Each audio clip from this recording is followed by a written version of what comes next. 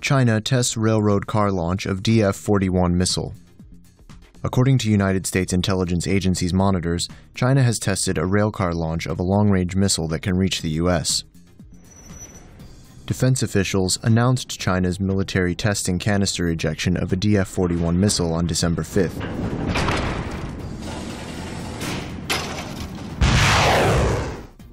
Estimates by U.S. intelligence agencies say that the DF-41 will carry up to 10 MIRVs when it's deployed. According to Phillip A. Karber, a defense expert who heads the Potomac Foundation, China has tunnel complexes that can hold 3 missile trains side by side. Karber added that launch cars can be disguised as civilian passenger trains, travel on high-speed trains, and are hard to regulate or verify because of tunnel protection and secure reloading of multiple warheads.